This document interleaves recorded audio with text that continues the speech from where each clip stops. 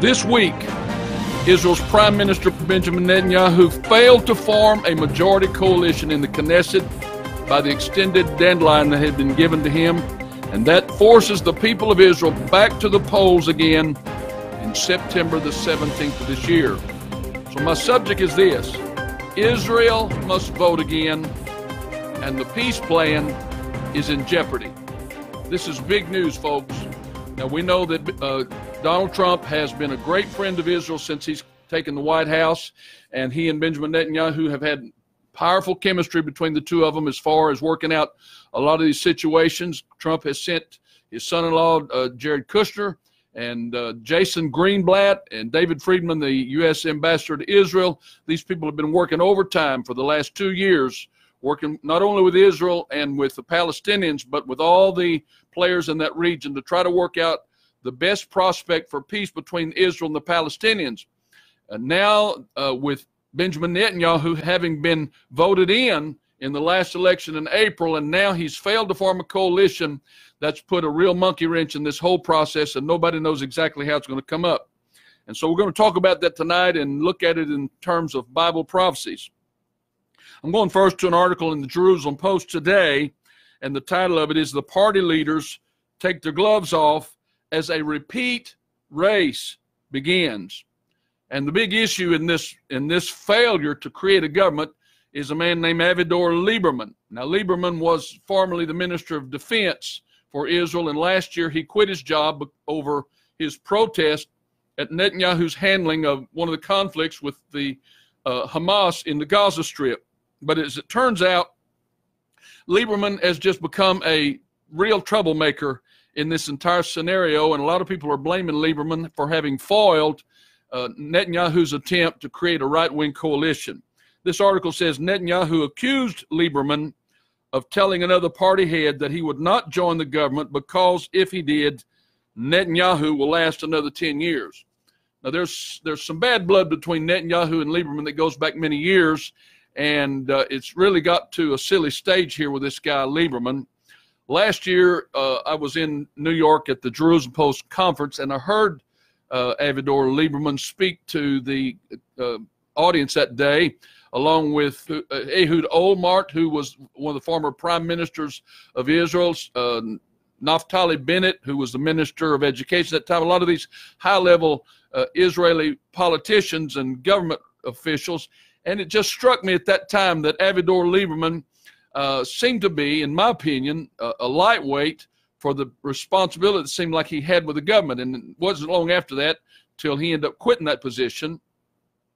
And I know my opinion is not worth a lot on these matters, but it just seemed like to me Lieberman does not really deserve all the attention he's getting because he doesn't have the abilities, he doesn't have the intellect and whatever to guide Israel, and he wants to put Netanyahu out of business. And I guess he thinks he can run the government, but I don't believe there's hardly anybody in Israel that thinks he can really run the government. At any rate, he's turned out to be a horrible spoiler. In a statement to media in Jerusalem, Benjamin Netanyahu called Lieberman a serial toppler of right-wing governments. He displayed a chart of the party Israel Betanu's mandates in recent elections and said Lieberman used the conscription issue as a patent to save the party from falling below the threshold. And Netanyahu accused Lieberman of telling another party head that he would not join the government because if he did, Netanyahu would last another 10 years. He said the lesson is that the right cannot trust Lieberman, Netanyahu said. He acts drunk from power out of personal ambition against the good of the country.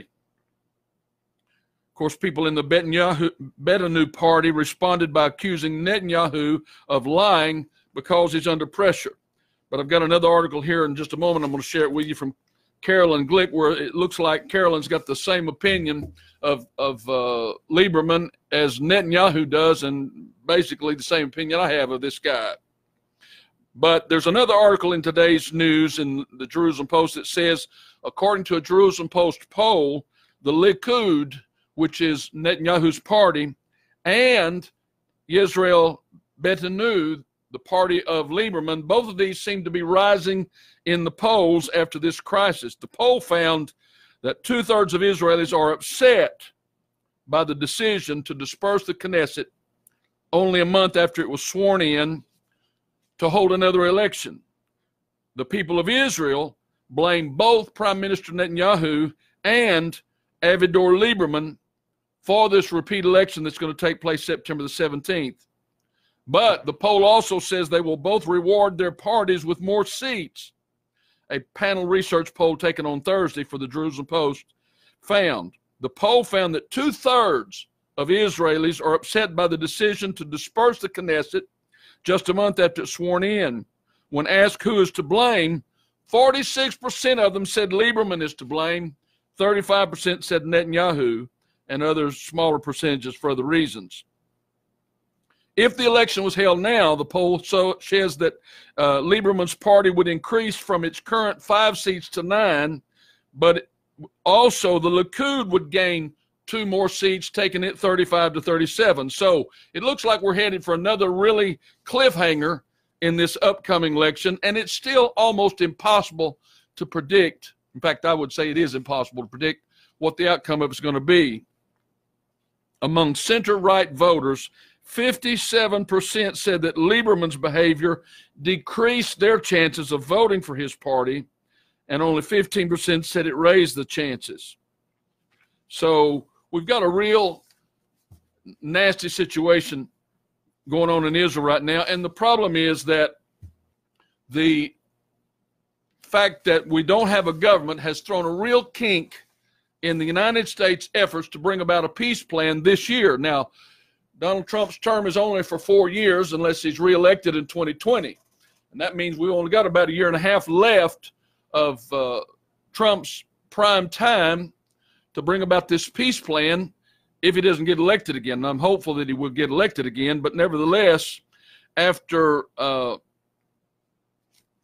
Lieberman has thrown this kink, one of the reasons Netanyahu could not form the government is because Lieberman would not give the support of his small party, and that caused Netanyahu to come up just a few seats short of the 61 majority that he needed to have a coalition government in the Knesset. Now, I'm going to go to this article by Carolyn Glick in Breitbart today, and the title of it is Avigdor Lieberman, Israel's one-man wrecking ball. Now, there's an interesting thing, because in 2 weeks from now, I'm going to be going back to New York for the Jerusalem Post conference, and 2 of the keynote speakers for that is going to be Avigdor Lieberman. So I'm going to be hearing Lieberman in about 2 weeks from now. Plus, Jason Greenblatt is going to be one of the key speakers of the Jerusalem Post conference, and I'll be hearing Greenblatt, and they say that one of the principal discussions of that entire conference this year is going to be Greenblatt's deal of the century, Trump's deal of the century, the American peace plan for that era. Now, just this week, Greenblatt has been in the Middle East. He's been to Jordan, and he's been to Morocco talking with these Muslim parties about some of the details on this upcoming peace plan.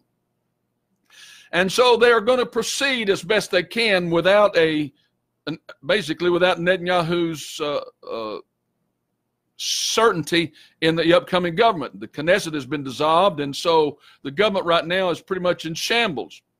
But nevertheless, the United States has a meeting scheduled in Bahrain coming up in the month of June, and there's going to be a meeting of the Arab states with the United States Peace Party, and they're going to try to continue working on this project, try to make some progress. They've said that they can't actually make too many comments about how it's going to work out politically, but they are going to try to work on the economic components of the Middle East peace plan.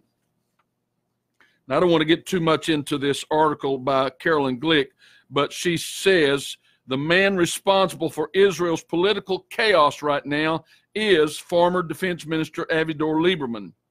He's a native of Moldova. He leads the Yisrael Beitenu party, which he formed 20 years ago.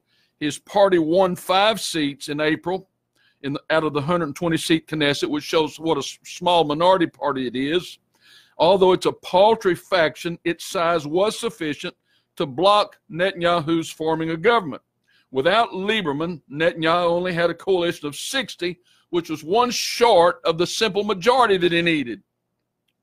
She said, this isn't Lieberman's first rodeo. Last November, Lieberman resigned his position in protest over Netanyahu's refusal to go to war with Hamas in Gaza after Hamas began pummeling Israel.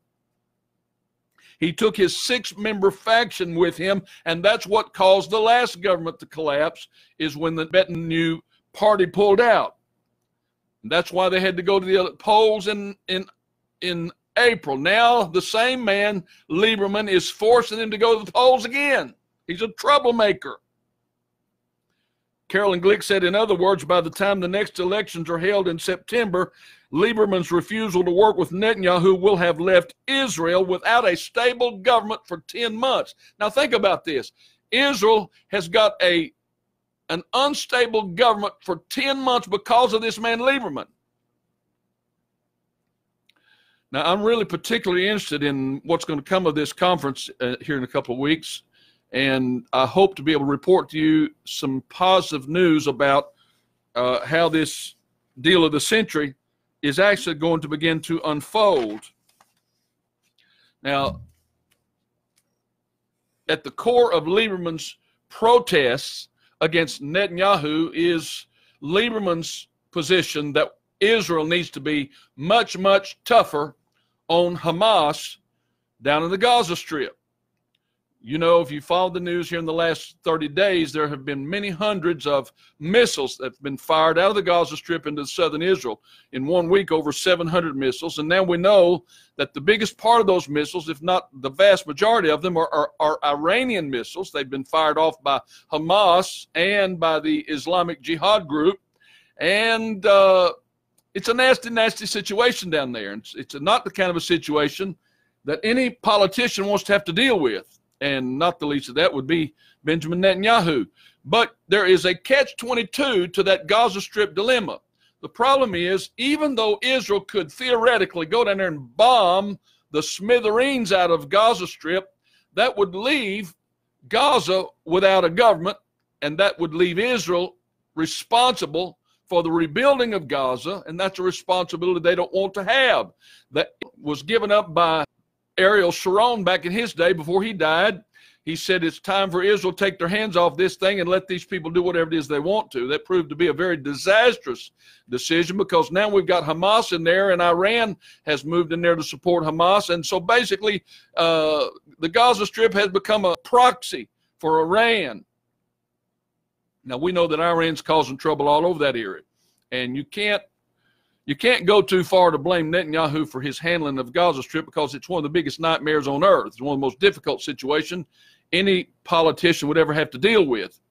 And so it's a very complicated situation. That's why the United States has played such a major role. But they're not the only players. You've got Israel and Palestine is just the core of this problem. The bigger picture is, and we've talked about this so many times on this program, and that is you got all these other players that are prophesied in the Bible who are going to be getting involved in this Israeli conflict before Jesus comes. Now, we've got 2 major wars prophesied in the Bible. We've got the 6th trumpet war, which is the 4 horsemen war that is going to take place on the Euphrates River, probably up in Syria, eastern Syria. We've already pretty much identified the players. Those 4 horsemen are the white horse of Catholicism, the red horse of communism, the black horse of capitalism, and the green horse of Islam. And we know who they are. The white horse is the Pope. The red horse is Vladimir Putin. The green horse is people like Recep Erdogan of Turkey and Rouhani and Ayatollah of Iran. And the black horse is Trump of capitalism, of the West. And I've commented before, and I think it's worth saying again, a lot of people wonder what Trump's role is in all of this, especially from a prophetic role. And I've tried to explain that according to that 4 horsemen prophecy, there has to be a capitalist horse at the Euphrates River War.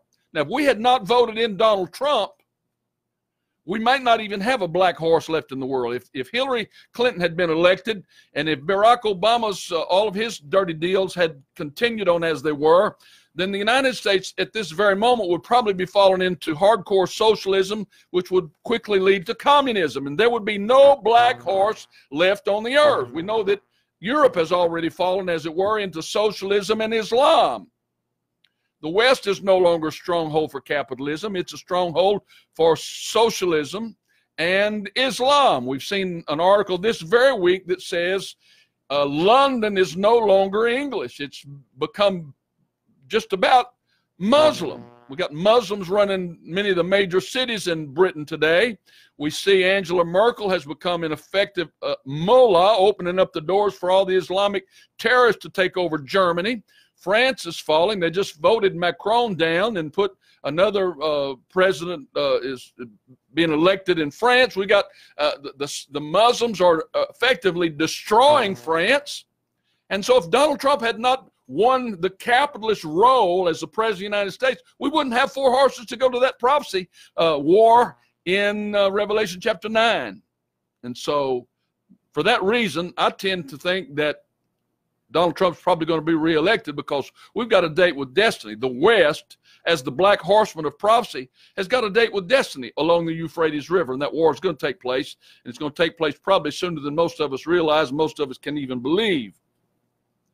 Now, you've seen how that Iran has almost now taken over Hamas and the Gaza Strip. We also know that Iran has very well taken over Lebanon, and Hezbollah is well entrenched in Lebanon. And then also we've seen how in the last 8 years, as Syria has had civil war down there, the Iranians have taken advantage of that chaotic situation. Now we got Iranian installations all over Syria, and that has been the very reason why the American peacemakers have been working so diligently to try to keep an American role in this Middle East situation, especially in the Israeli situation.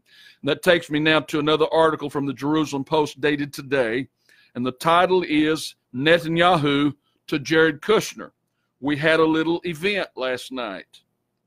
The economic workshop that's scheduled for Bahrain next month is meant to discuss the economic aspects of the Trump peace deal without unveiling any of the political components.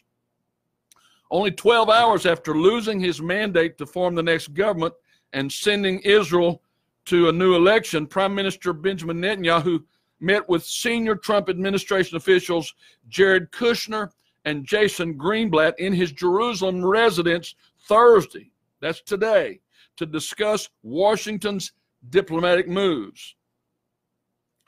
Kushner asked Netanyahu, shortly after he had declared called a new election, how is everything? And they gave one another a hug, and Netanyahu answered, interesting.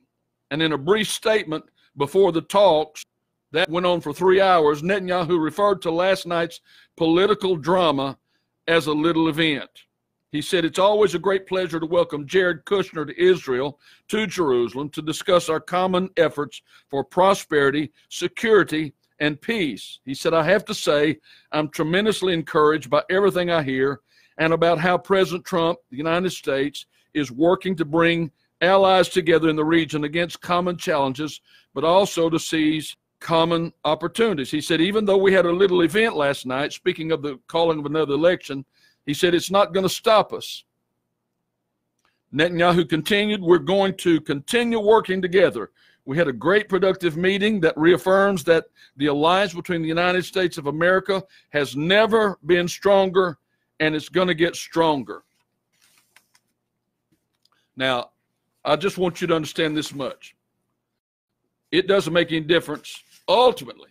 You got to really get your mind around what I'm about to say. Ultimately, it does not matter whether Donald Trump gets reelected in 2020. It doesn't matter if Benjamin Netanyahu gets reelected in September the 17th. And the reason I say that is because God Almighty's got all this under control anyway. And, you know, that's one of the reasons why ultimately I don't keep up with as many of the hardcore details, the minutia of world events. Now, I keep up with the headlines of world events because I want to know which direction we're going. But one of the reasons I don't worry about the minor details of so many of these things is because it honestly doesn't make any difference who the players are. God Almighty has said thousands of years ago in his word exactly how these events are going to unfold and how they're going to take place. And my business is to try to follow the news closely enough to see how these world events are fulfilling Bible prophecies. I'm not in the predicting business. In fact, Bible prophecies are not predictions. There's nothing in the Bible that predicts. The Bible doesn't predict anything. The Bible prophesies, and there's a vast difference between a prophecy and a prediction, because a prophecy is God declaring the end from the beginning. When you read a prophecy in the Bible, you're reading something that's going to happen no matter what happens. I don't care if half the world blows off. You know, it doesn't make a difference if the oceans dry up, because the word of God is forever settled in heaven.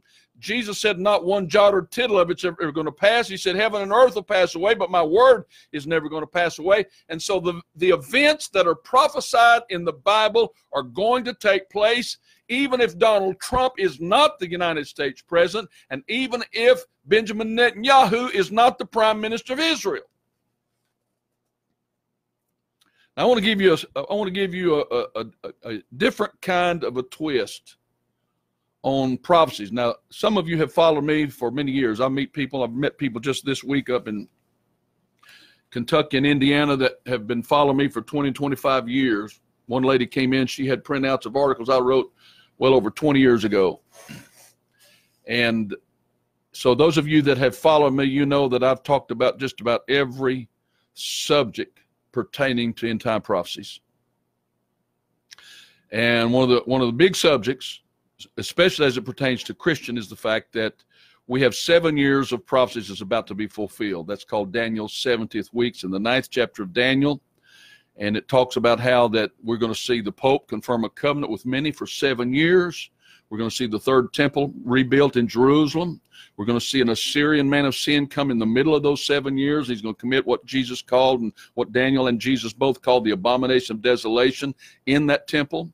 We're going to see the Great Tribulation begin and last for 42 months. We're going to see that sixth trumpet war. 1/3 of mankind is going to die. We're going to see the mark of the beast. We're going to see the 144,000 Jews are going to be sealed.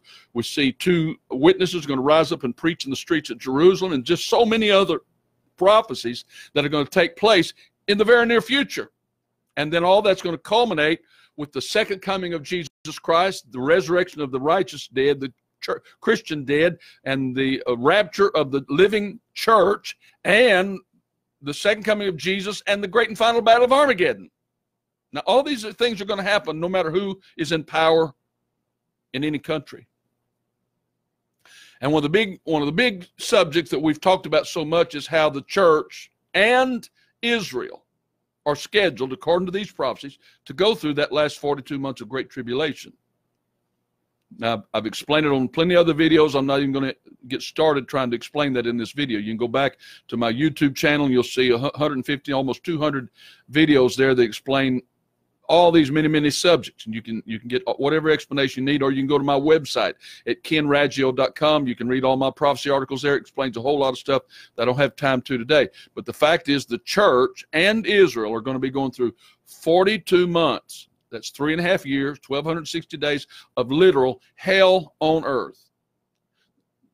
John said in the book of Revelation, said, woe to the inhabitants of the earth, for the devil has been cast down, and he's coming in great wrath because he knows he has but a short time.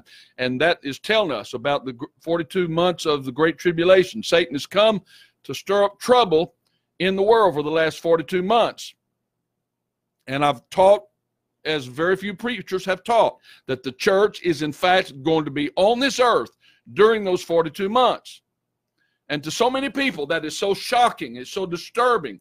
And typically, people don't want to hear it. They don't want to believe it. They get mad at me. They think I'm a heretic for telling them they're going through the tribulation.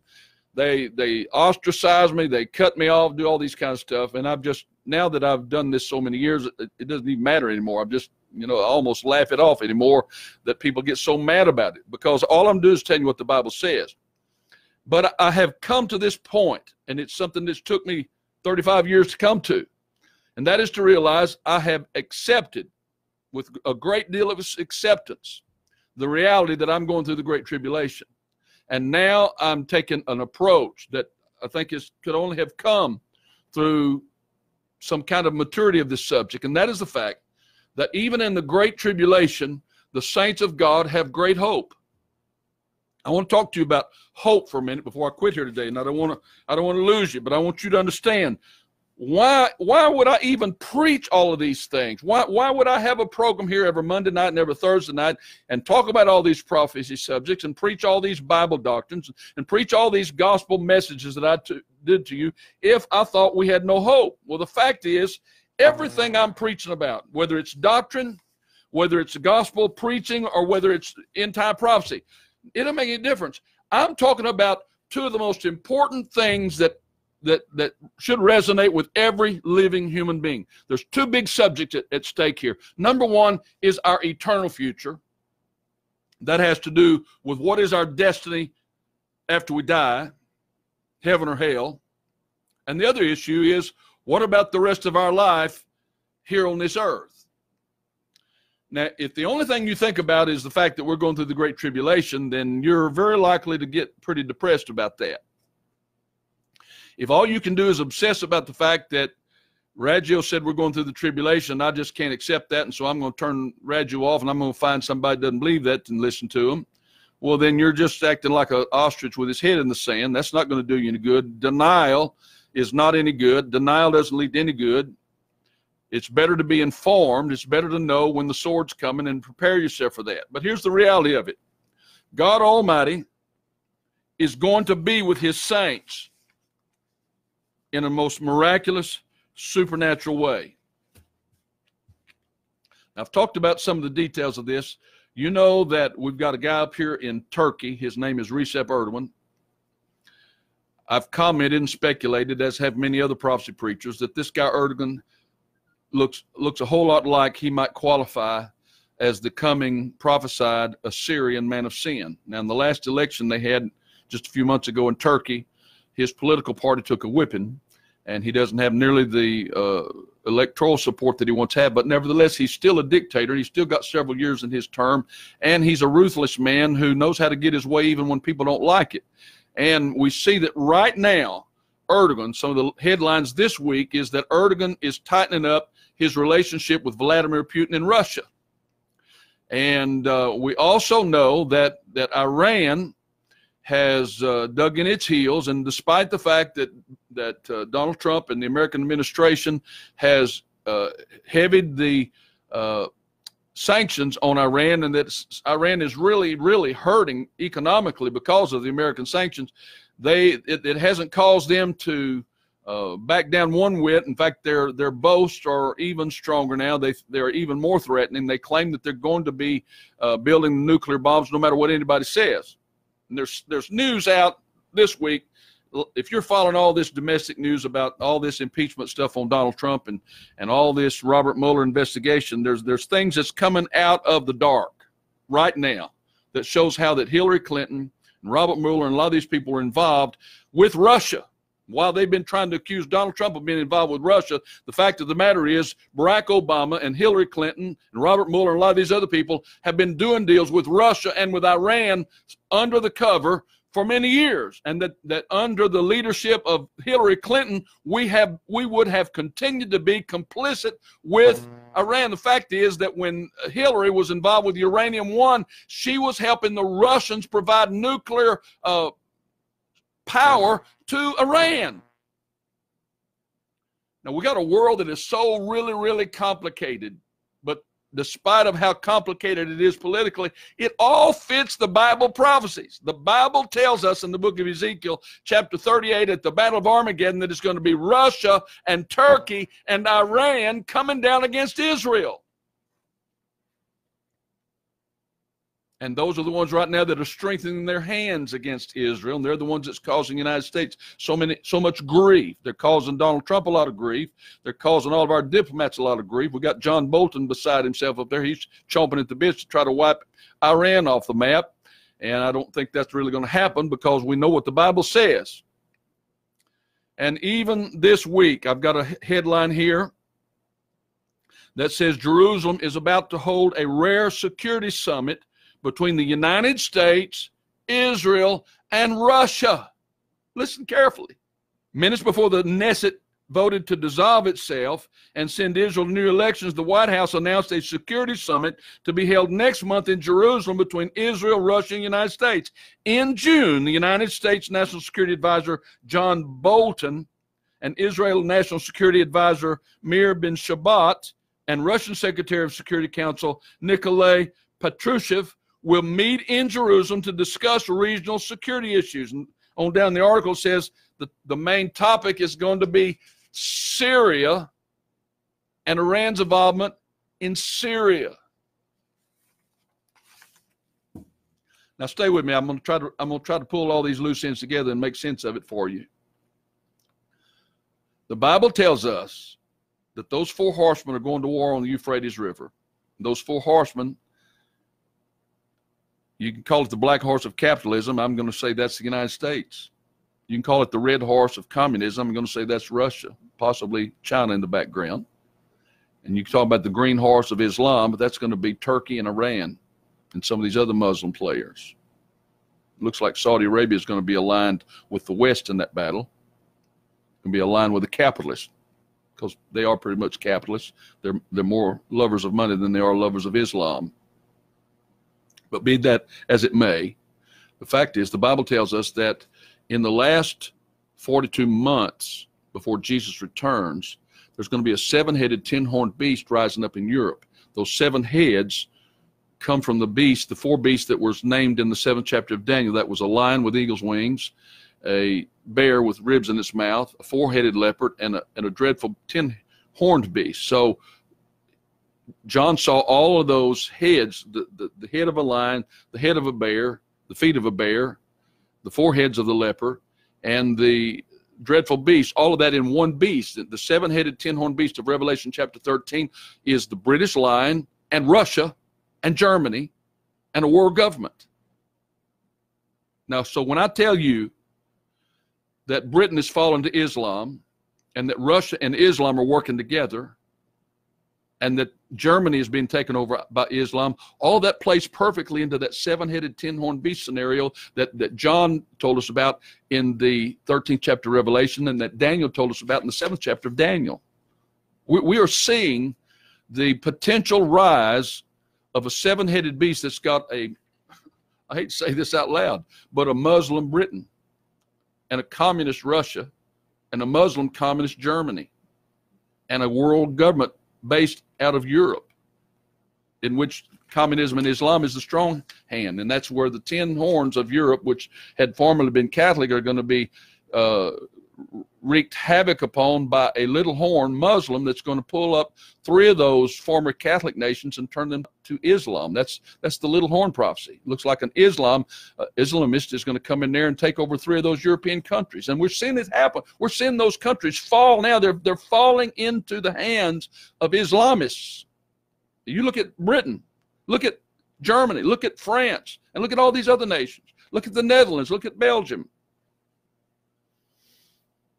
Folks, this is no coincidence. This is not something that's happening that just coincidentally matches up with Bible prophecies. These are Bible prophecy managed events.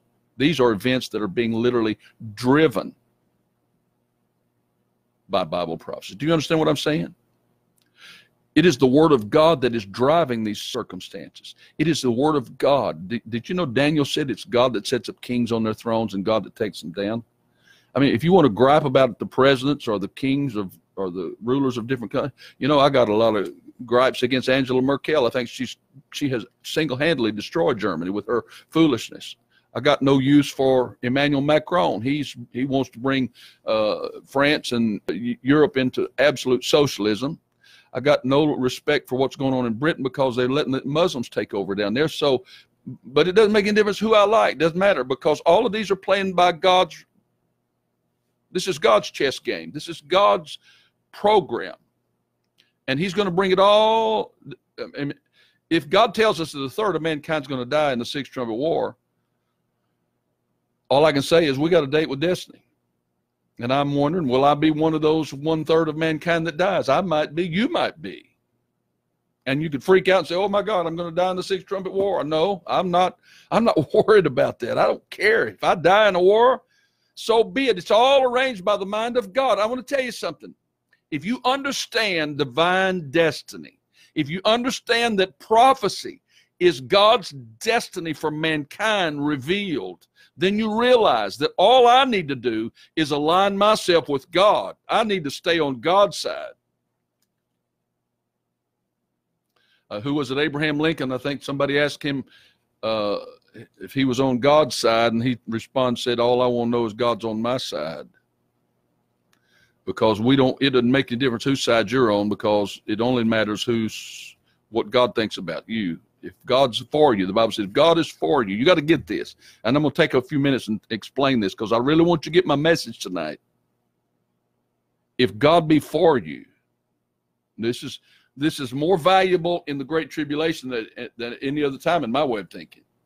If I know that I'm going into the Great Tribulation, then I'm going to keep it in mind that if God is for me, who can be against me? And I mentioned this in a recent video. I quoted Romans 8:28. Paul said, for we know that all things work together for the good to them that love God, who are the called according to his will. If you know that the hand of God is on you, if you know you have responded to the gospel and obeyed the gospel and done the will of God, then we know that all things are working together for the good. Now, if you really put this in perspective, then you know that in just about every generation we can show examples throughout the scriptures of how that each one of the saints faced their own tribulation in their own days. Moses was born in a time of genocide. You realize that? When Moses was born, Egypt was killing all the Jew boys.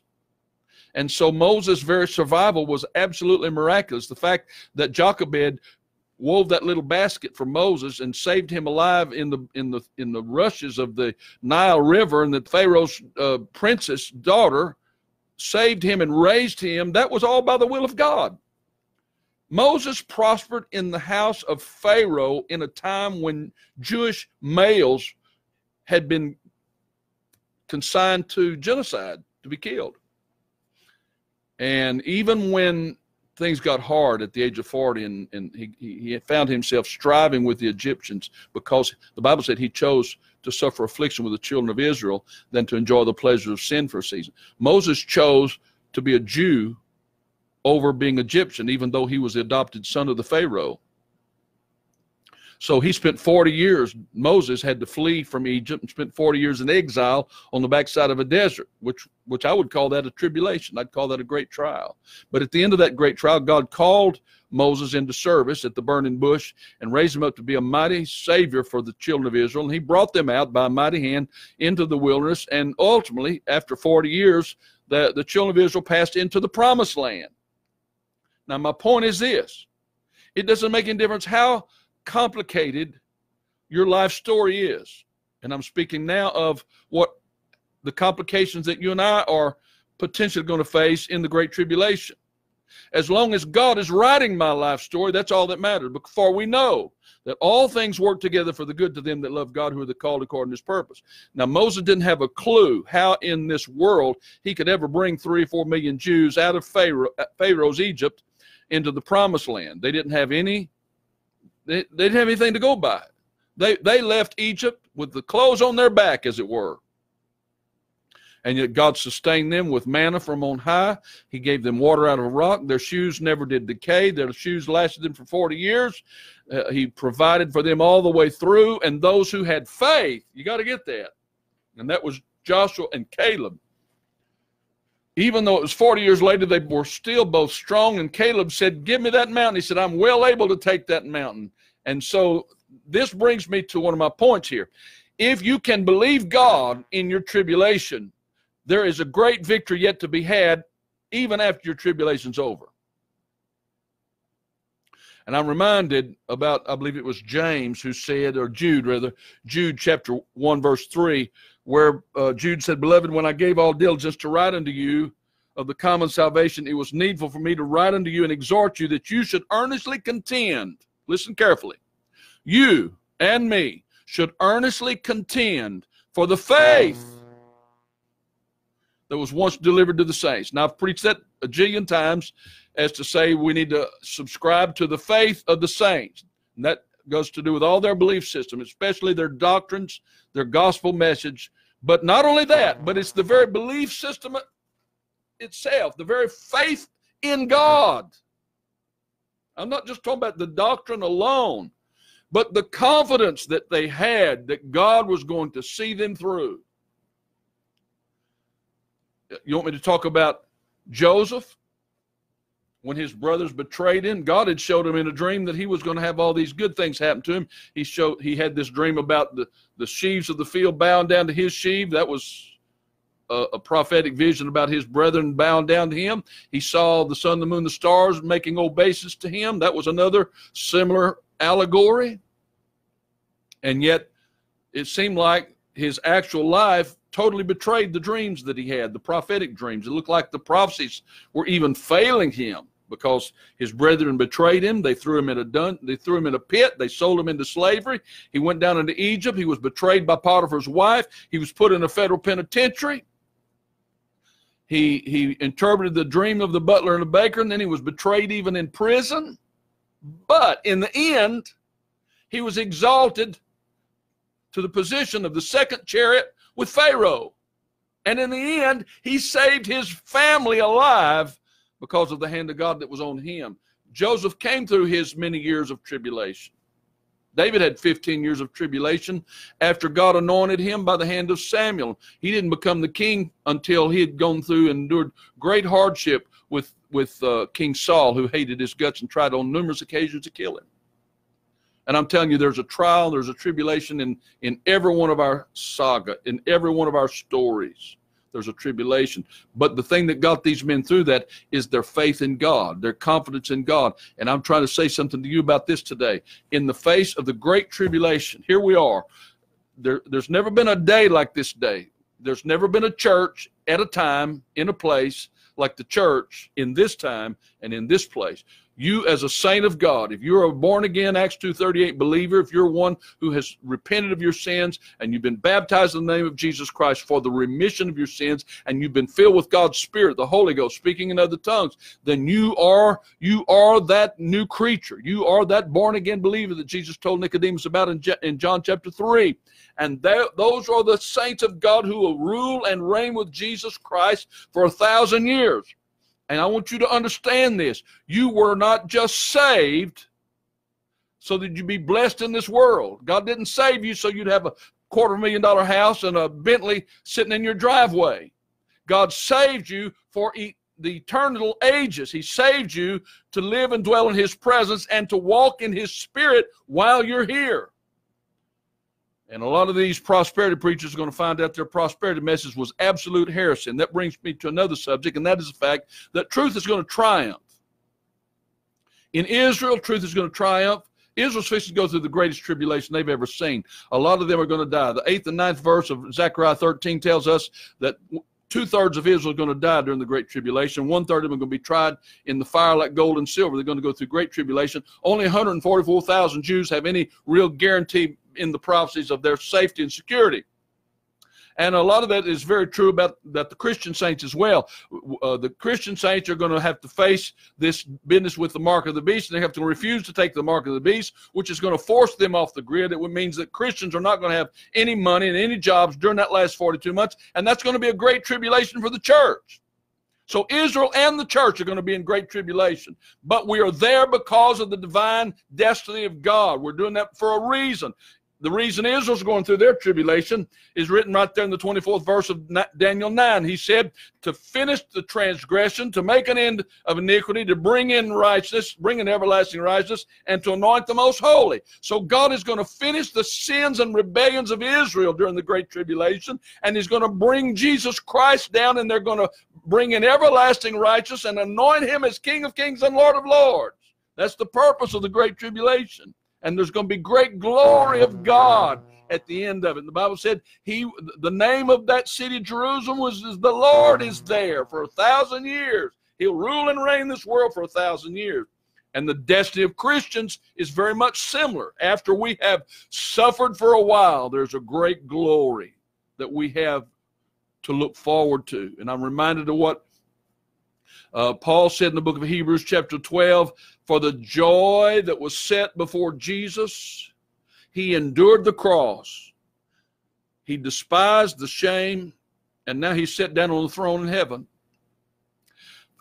Think about that. For the joy that was set before him. Now, Jesus saw great glory and great victory beyond Calvary. And that's what motivated him, and that's what compelled him, and that's apparently what encouraged him. And there's a similar scenario with you and me. For the joy that is set before us. You got to quit looking at the great tribulation. You got to quit looking at the mark of the beast. You got to quit looking at all the trials that you're going to face. The trials are inevitable. You cannot escape the trial. Jesus said, in this world you shall have tribulation.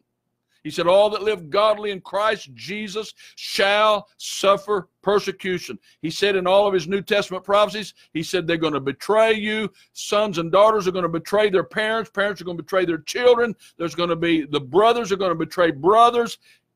Everything about the prophecies tell us there's going to be bad times for everybody. But Jesus said, be of good cheer. I have overcome the world. He said, in this world you shall have tribulation, but be of good cheer. I have overcome the world. And he said in John chapter 14, let not your heart be troubled. Now, next time you get to worrying about how you're going to fare in the great tribulation, I want you to quote John 14:1 to yourself. Let not your heart be troubled. You believe in God, believe also in me. In my Father's house are many mansions. If it were not true, I'd have told you. I go to prepare a place for you, and if I go and prepare a place, I will come again and I'll receive you unto myself, that where I am, there you may be also. That's the joy that's set before us. I have the joy of the rapture. Or if I die, I have the joy of the resurrection to look forward to. And so do you if you're a believer. That's the joy. That's the motivation. And I think about Polycarp, the ancient bishop in Rome. 89 years he served this Jesus with his one God, Jesus' name, apostolic faith. And when the enemies came after him to burn him at the stake, when they began to tie him to the stake, he told them plainly, he says, you don't have to tie me to the stake. He said, I've lived for Jesus throughout the best of my 89 years. And he said, I willingly lay down my life for him. That may not be an exact quote, but that's what he said.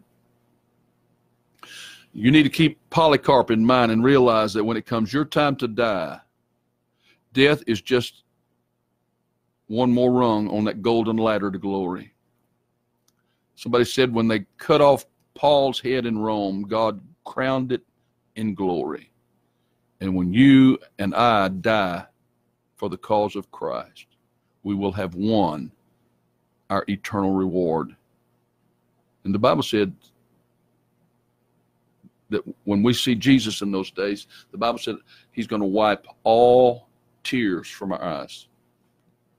God's going to wipe away the tears. Another place called it joy unspeakable. We are headed for joy unspeakable.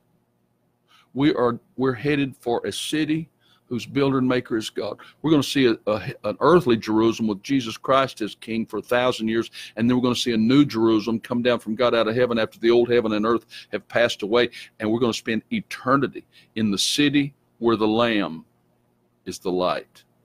They have no need of the sun, moon, the stars, because Almighty God on his throne in the body of Jesus Christ will be the light of that city. In fact, I would say the light of the universe in those days.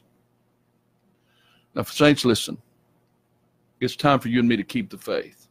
I don't care what the future holds. I don't care if Benjamin Netanyahu does not get elected and if Israel falls into the hands of the wackoest liberals. It doesn't make any difference if the United States falls into the hands of liberals and socialists and communists and Muslims, because God said he's got a plan for our lives.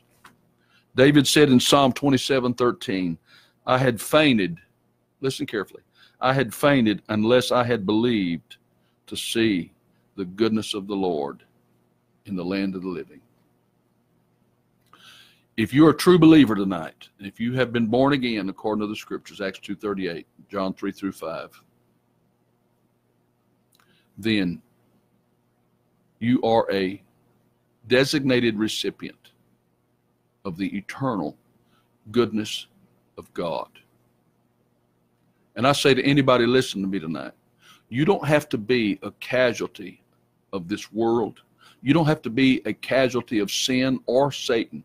You can be redeemed. Your life may be a shipwreck right now. You may not have anything to boast about.